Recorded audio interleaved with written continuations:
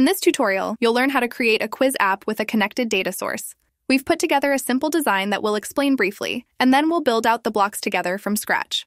We've got a simple two-screen project. The first screen is the quiz itself. There are a few descriptor labels, a placeholder label where the question will populate, and buttons for each of the answer options. The quiz's questions and answers live here in a spreadsheet. We have a column dedicated to the question, each answer option, and the correct answer. Our data source has been connected to our project here in the Data Sources panel. We've opted for Google Sheets, but you can choose another data source option if you prefer. The second screen is the end screen that displays the user's score upon completion of the quiz. Here we have a couple of descriptor labels, a placeholder label to populate the user's score, and a button to take the quiz again. Okay, now that we understand the app's design, let's build out the blocks. We'll start with the quiz screen where we'll initialize two app variables. A variable is a placeholder for something within the app that will change and we want to keep track of. For this project, that's the question number and the user's score.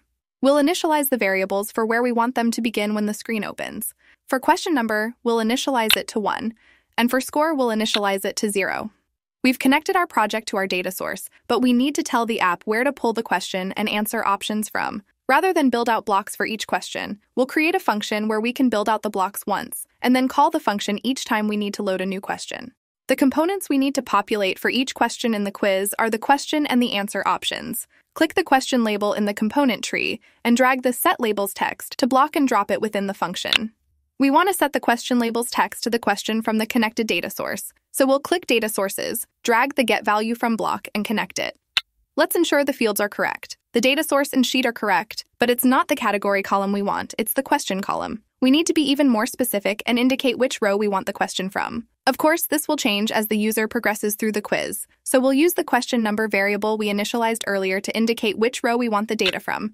Now let's move on to populating each of the buttons with the corresponding answer option. Copy and paste the Set Labels Text to block, use the drop-down menu to change it to button option 1, and change the column header to answer option 1. Repeat for the remaining 3 buttons. Great. Now when we call this function, it will populate the text of each of these components, according to which question number the user is on.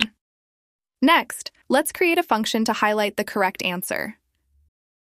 Here in our data source, there's a correct answer column containing the answer option number associated with the correct answer for each question. Grab an if-do block from the control drawer and drop it within the function. From the logic drawer, drag an equals equation block and drop it next to if. Drag the standalone digit block from the math drawer, drop it in the first part of the equation, and change its value to 1. Copy and paste a data source, get value from block, and drop it in the second half of the equation. Select the correct answer column header.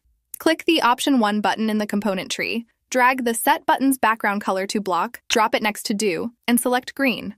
Let's translate this. If 1 is equal to the value in the correct answer column of the current question numbers row, therefore option 1 is the correct answer. Set button option 1's background color to green. We need to duplicate this for each of the other buttons. Copy and paste the if block, change the 1 to a 2, and button option 1 to button option 2. Repeat for buttons 3 and 4. Great. This function will highlight the correct answer in green. Let's create a similar function to highlight the wrong answers in red. Copy and paste the highlight correct answer function and rename it. For each answer option, we'll change the logic block from equals to does not equal and the colors from green to red. For this function, if the number indicated is not equal to the value in the correct answer column of the current question numbers row, therefore the option number is not the correct answer, we'll set the button's background color to red. Next, let's build a function to reset each of the button's colors to white in advance of the next question loading. Now let's pull some of these functions together to build out the functionality for after the user answers a question. The first thing we want the app to do is highlight the correct answer and highlight the wrong answers. So we'll drag those function blocks into our after the user answers function. Then we'll have the app wait 2 seconds before resetting the button colors. Click Control and drag an if-do-else block into the function. Click Logic, drag an equals to equation block and connect it to if. After the user answers, if the question number is equal to the number of rows in the data source, meaning that they've just completed the final question, we'll navigate them to the end screen. If not, we'll increase the app variable question number by 1 and update the quiz for the next question. The last thing we need to do on this screen is tell the app how to behave when a button is clicked. Copy and paste an if block combination from the highlight correct answer function and nest it within the when button click block. Ensure that the number matches the button option number, delete the set background color block, and replace it with a change variable score by 1 block. Lastly, we'll call the after the user answers function. which, remember, highlights the buttons, resets them, and then takes the user to the end screen if that was the last question, or presents the next question.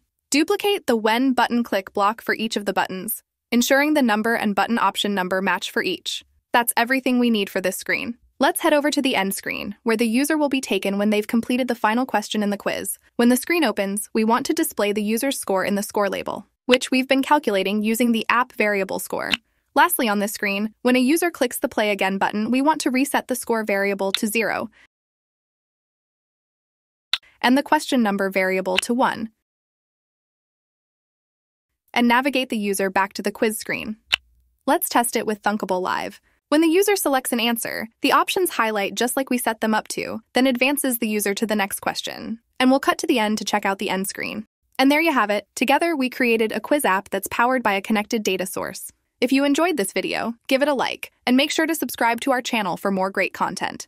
Thanks for tuning in. And remember, innovation should have no limits.